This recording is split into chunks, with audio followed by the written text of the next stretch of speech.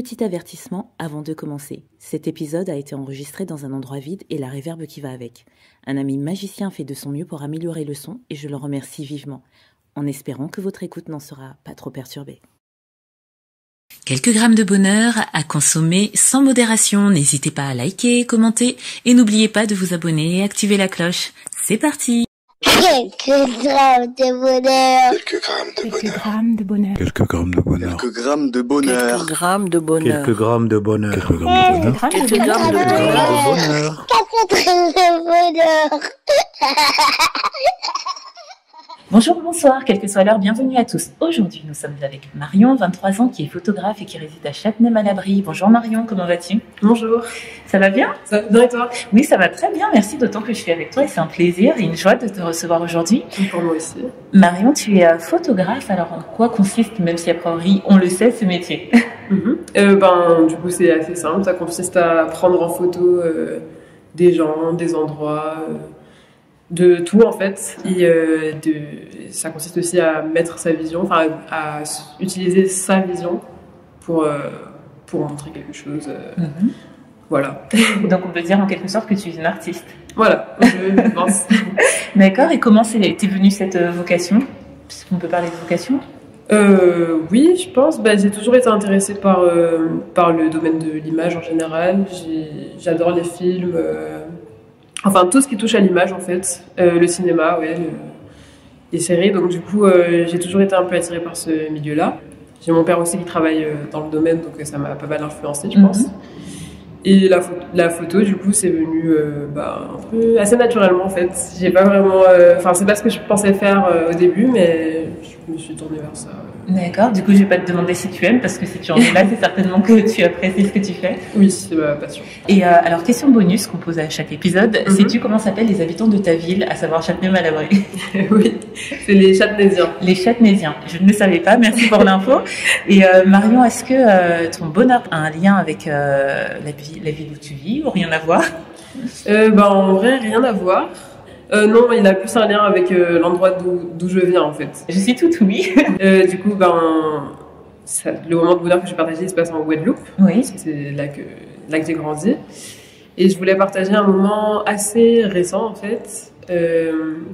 Au mois de décembre, je suis retournée en Guadeloupe parce que j'étais en France depuis un petit moment. Je suis retournée chez ma mère, du coup, en Guadeloupe. Et il y avait, en fait, toute ma famille pour les fêtes. Donc, j'avais toutes mes sœurs avec moi, puisque j'ai 3 sœurs. D'accord. Tu es l'aînée? Non, je suis la deuxième.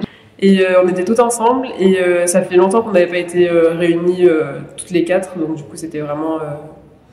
un plaisir pour nous 4, quoi. Et il y a une journée, donc pendant ces vacances-là, où on s'est retrouvées toutes les 4 et on est allées à la plage.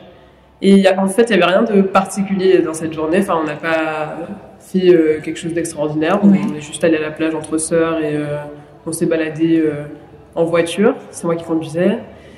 Et on écoutait de la musique. Enfin, c'était un moment de bonheur simple, mais ouais, c'est ce qui me revient.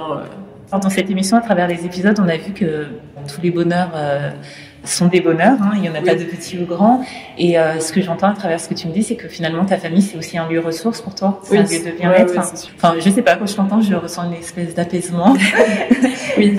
Et tu es proche de tes sœurs, du coup? Ah oui, je suis très proche de mes sœurs. La plus grande, j'ai grandi avec elle vraiment, donc on a tout fait ensemble. Et là, ça fait... depuis quelques années, on est séparés géographiquement, mais on est toujours très proches.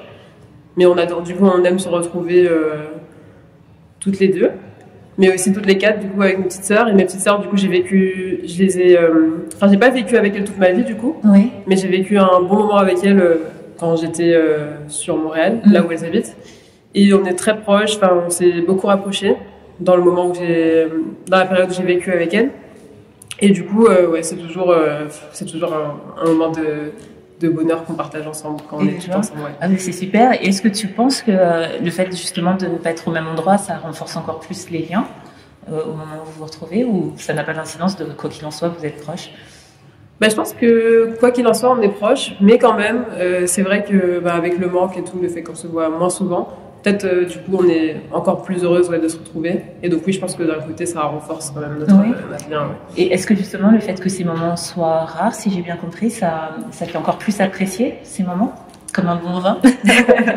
Ben, je pense que oui, franchement, ouais, c'est sûr que maintenant, ouais, ces moments sont de plus en plus rares, donc du coup, on les apprécie encore plus, ouais, je pense. Oui, merci pour ce moment de partage, parce que tu nous rappelles que on le dit parfois, mais la famille c'est important. Quand on a la chance d'en avoir, tout le monde n'en a pas, c'est important d'en profiter. Et puis tant que les gens sont là, avec le corona, malheureusement, on a vu que ça peut s'arrêter du jour au lendemain.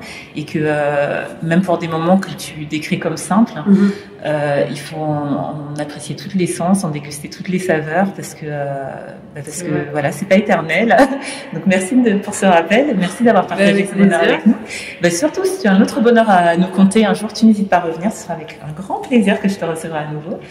Et d'ici là, prends soin de toi, prends soin de ce joli métier que tu exerces, ce joli art même, j'ai envie de dire, que tu exerces, et de ta famille, de tes rêves. Et je te dis à très vite. Merci de m'avoir écouté. De rien, à très bientôt. À bientôt. Et n'oubliez pas, vous autres, le bonheur aussi léger soit-il n'est jamais loin. Alors sachez le voir, vous en saisir et l'apprécier. À bientôt. Quelques grammes de bonheur. Quelques grammes de bonheur. Quelques grammes de bonheur. Quelques grammes de bonheur. Quelques grammes de bonheur. Quelques grammes de bonheur. Quelques grammes de bonheur. Quelques grammes de bonheur. Quelques grammes de bonheur. Également envie de donner un peu de bonheur en partageant le vôtre? N'hésitez pas à nous contacter au 07 52 98 36 92 ou alors sur l'adresse mail quelquesgrammesdebonheur@gmail.com. À très vite et n'oubliez pas de vous abonner. Merci.